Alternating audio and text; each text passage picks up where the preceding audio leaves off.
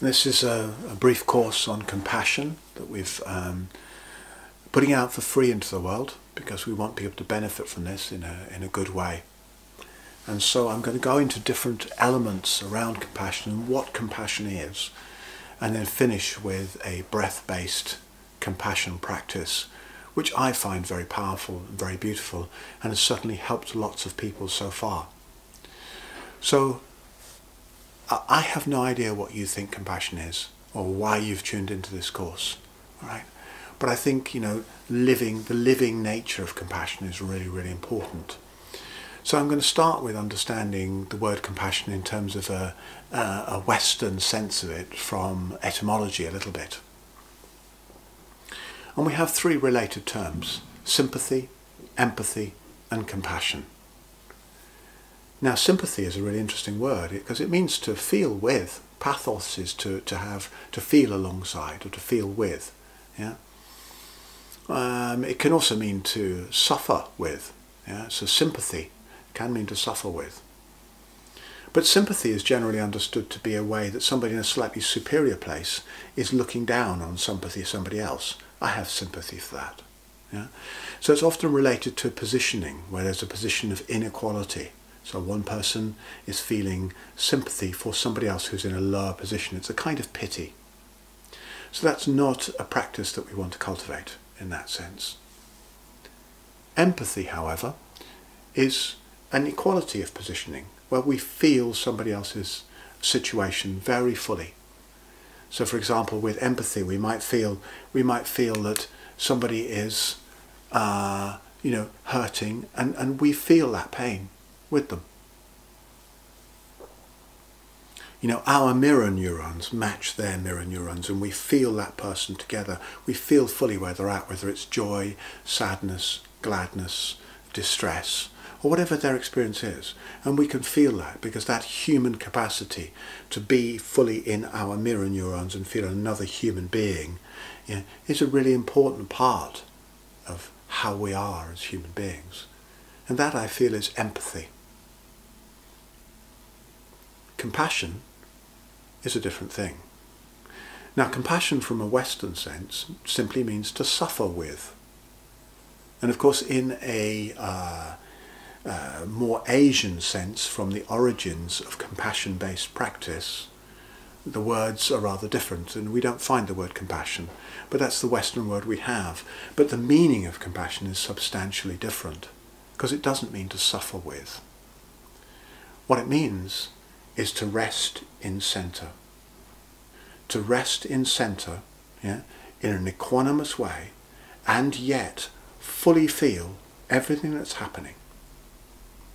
And to act in ways that make a difference, not because you're trying to fix something, but because it's an appropriate action in that moment. It gives access to a point of leverage from which transition and transformation can occur. But you're resting in center. So first you have to be in center.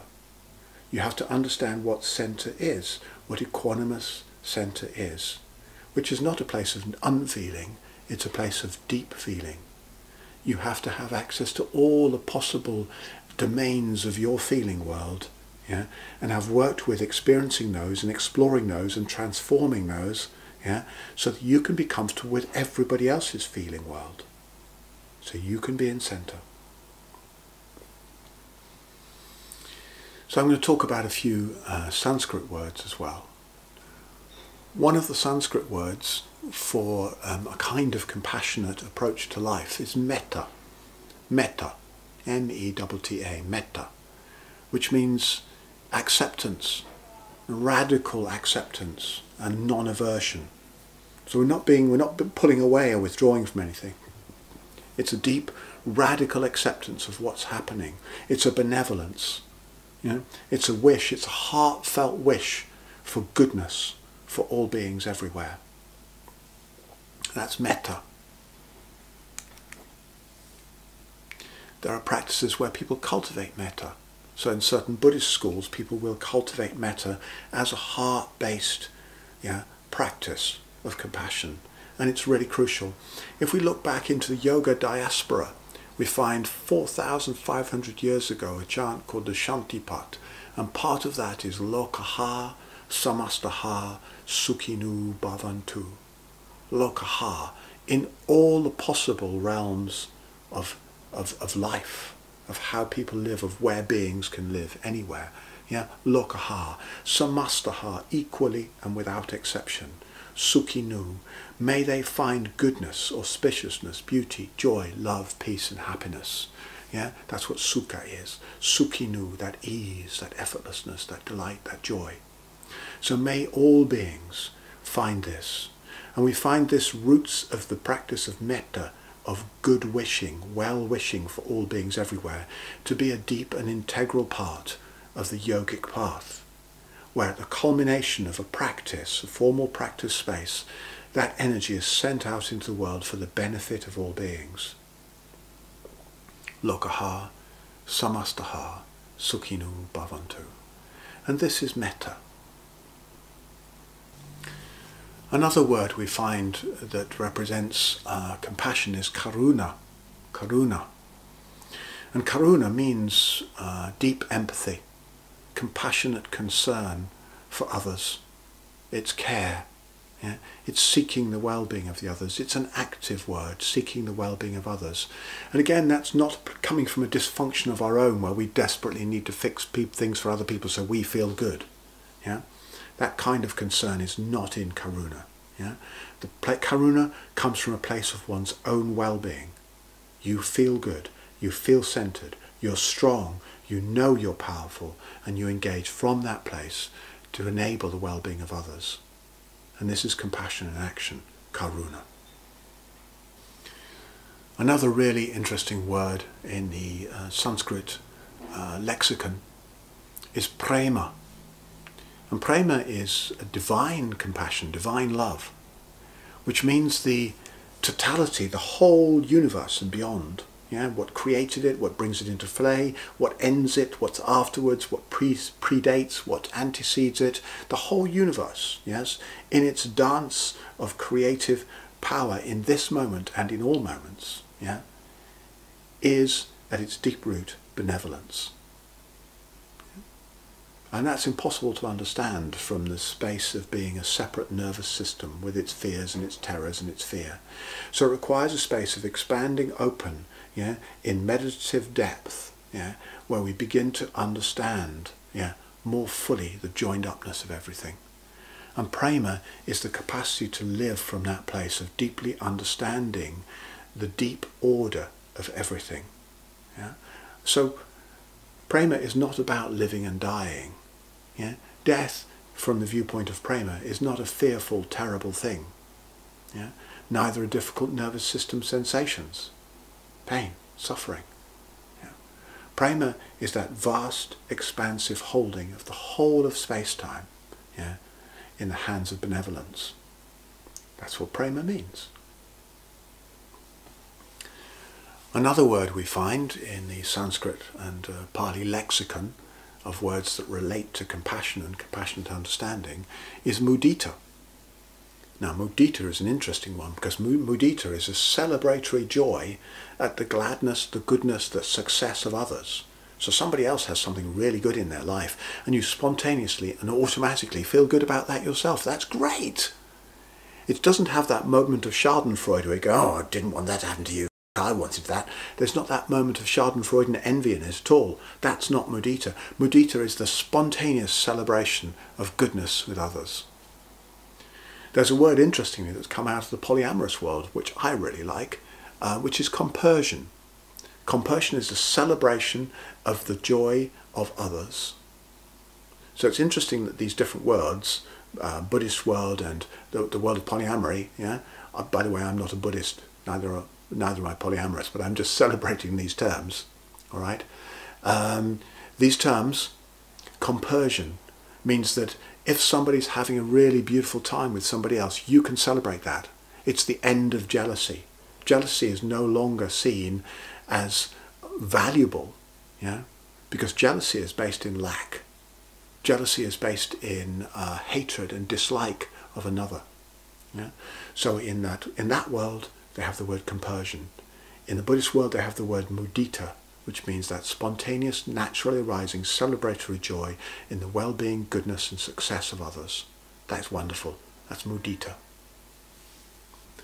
Another Sanskrit word is upekkha, okay, which means equanimity in the face of chaos. It's calm, centered equanimity in the midst of chaos. So it's like being the center of a tornado, yeah? And we can land in that center, yeah? Land in that and be in that and live from that place. And that is the center from which compassion can realistically occur. That is upekkha. Another interesting Sanskrit word is upaya, which means skillful means. Yeah? So we act not out of compulsion, not because we're trying to fix something for somebody else, but out of skillful means. We understand the leverage, the strategy of what most serves that moment for an individual, for their development and growth and well-being. And we can act in that way whilst we remain in centre, while we remain equanimous and calm and clear. That's upaya. So we've got a range of Sanskrit words here that we've looked at. And those words are all different elements or aspects of a broad vision of what compassion really is. Yeah? So compassion is not suffering with somebody else, as some Western views on compassion have. It's not like that. Yeah? That's like somebody falling off a boat in the Atlantic without a life raft or without a lifebelt, and you jump in after them and you don't have a lifebelt and you drown as well. That's not compassion, that's stupidity. Yeah? So compassion is staying on the boat and throwing somebody a lifebelt and making sure they can get into it and then pulling them out of the water. That's what compassion is. So if somebody's hungry, compassion isn't that you starve to death. Compassion is that you share what you have. So compassion is acting, yeah, it's behavioural, it's acting, but it's not suffering with somebody, it's not jumping into that place of great difficulty with them. You can be alongside them, but be in centre with them at the same time. And that's compassion. Compassion is listening. It's really being there with somebody else, and it's listening with the whole of you to who they are and what they're saying. So your body is listening to their body. Your heart is listening to their heart. Your mind is listening to them. You know, so many people don't listen. So many people are so busy building their answer, their response and their self-narrative that they don't really have time to pay attention to what somebody else is actually saying. So when we come into the breath and just calm the breath, gentle and be in the breath and be in centre, then compassion is heart listening. It's listening fully and completely to what somebody else says. It's listening fully and completely to their narratives and their meanings. Even if you think they're deluded, you listen to their narratives and their meanings with curiosity. Yeah? And from that place, resting in your centre, yeah, with heart listening, all right, you can then connect with the potentiality of them feeling at peace in that listening. And that's compassion. Compassion remains undistracted. It's effortless. From the place of wisdom, from the place of seeing how beings are scared, yeah, you know, living as a separate self thing in the face of a vast universe is terrifying. Of course we're going to do emotional closure. Of course we're going to do dubious dissociation and difficult behaviours because we're scared. Yeah? You know, from the way that biology works to create the self story, yeah, which I've got to get mine and forget about them, and you know, it's all a fight and a worry and a concern, that kind of way of living, of course, is going to lead to suffering. So when we see people behaving from that place, and we know that that's what happens when people sadly have not done enough depth practice to liberate that selfing and see it for what it is, yeah, to understand themselves as inseparable with the weave of the universe, then suffering is going to happen. Suffering and difficulty and pain is going to happen. Now from this vision of a whole joined up universe, multiverse even, yeah, then suffering is an option. But from the place of suffering it isn't. Suffering's what's happening. So we can't be uncompassionate to somebody in their suffering because we're adding suffering onto suffering. Yeah? Compassion ultimately is deep heart listening. Not from the place of selfing and trying to find our answer, but it's listening from the heart, from the body, from the deep center of our experiencing. Yeah? Being able to communicate from that essence, yeah, the place for somebody else to relax into essence themselves. So ultimately it's the communication of Dharma. It's the communication of that deep, essential nature of what and who we are, which is the ultimate compassion. Compassion is rejoicing. Compassion is a celebration. It's a celebration of the good. A celebration of the good that has been done. Yeah? The thing about suffering in the world is there are so many people suffering and there are so many people overcoming suffering as well. Yeah? That's to be celebrated. The fact that all those people in that deep, deep, deep pickle of trouble that they're in find a way through, and that's to be celebrated. Celebrate the good wherever it occurs. Breathe in the good. Celebrate it. Yeah? It's not just a celebration of the good that has happened, it's a celebration of the good that is happening right in this moment. And there are thousands and millions of people being really nice to each other right now in the universe. Despite what the newspapers say, despite what the social media says, there are millions of people being really beautiful with each other, doing the best they can right now, and that is to be celebrated. That's compassion. And it's compassion for the future, for all the goodness that will happen, and encouraging that goodness, inviting that goodness, celebrating that positivity, that natural optimism that arises when we understand that compassion is an evolutionary strategy for humanity. Compassion is where we're headed, yeah? And we will grow in compassion as we grow as a species. This is what compassion is. Isn't that wonderful? And a little quote from Buddha before we go into the practical compassion-based practice is simple. You yourself, as much as any being anywhere in the universe, deserve love, appreciation and compassion. You yourself,